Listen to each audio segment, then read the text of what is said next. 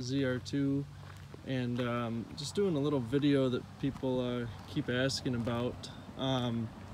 Just a little walk around of it, cover some basic stuff. It does have the BDS prototype lift on it. I have been running for about 7 months now, and it's been extremely good. 35-inch Falcon mud tires on it. Big question I get on the lift is, does it keep the shocks? And I can't go into much detail on the lift, but yes, it does indeed keep the factory DSSV shock absorbers.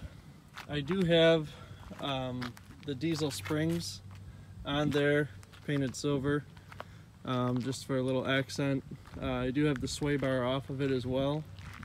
It gives it a little more articulation and smoother ride off-road, and the diesel springs give it a little bit better spring rate for off-road usage and on-road driving as well. It's a deep wood green metallic.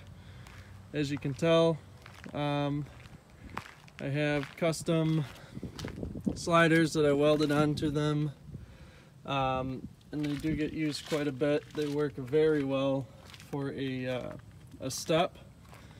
I do have fuel vector wheels, 17 by 8.5 plus 7mm offset.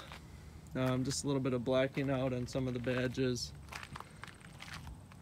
As you can see, the sliders do get their fair share of usage, as does the rest of the truck. If you've seen in some of the videos, I am not too easy on it, and it handles perfectly.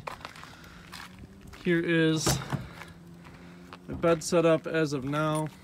It's a Gladiator cargo net, which I highly recommend. A Plano Sportsman tote, another highly recommended. I got the high lift over here, and then I got some bull rings for extra mounts on the cargo net there. Full size 35-inch spare on a custom rack that I made up for it. Probably can't see well in this video. Another thing I have done is the exhaust. Got high clearance exhaust welded up here with the thrush muffler. Sound clip.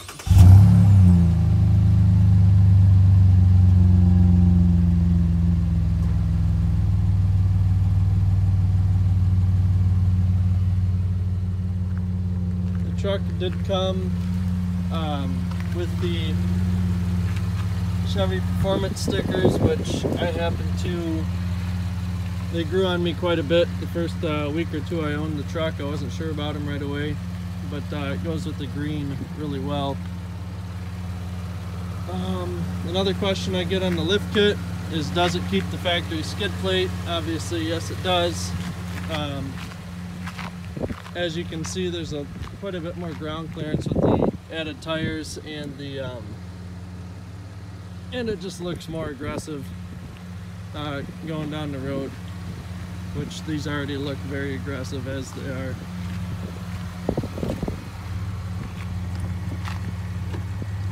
Do a little sound clip for you with the exhaust.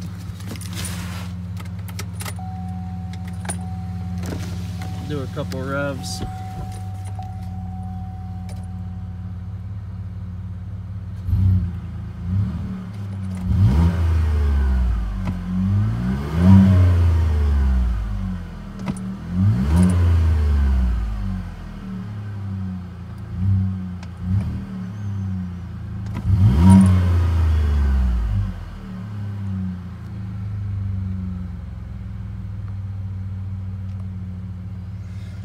The muffler I'm running is a Thrush Hush turbo muffler. It was about 30 bucks on Amazon, and it's worked really well. It drones a bit, so I'm probably going to redo the exhaust, but I end up putting about 5 different exhaust systems on everything I've owned so far. Other than that, yeah, that's just a basic walk around of the truck. A little bit more ground clearance views, as you can see. There's definitely a lot more ground frame clearance than stock, and then way better approach and departure angles as well. What else? You got front window tint 20% to match the rear, and then the back window I got 5% over factory. I really don't like people seeing in the back of my vehicles when I'm going down the road, and it just helps darken the cabin up quite a bit when you're driving. Hope you all enjoyed the videos. Any questions, go ahead and ask.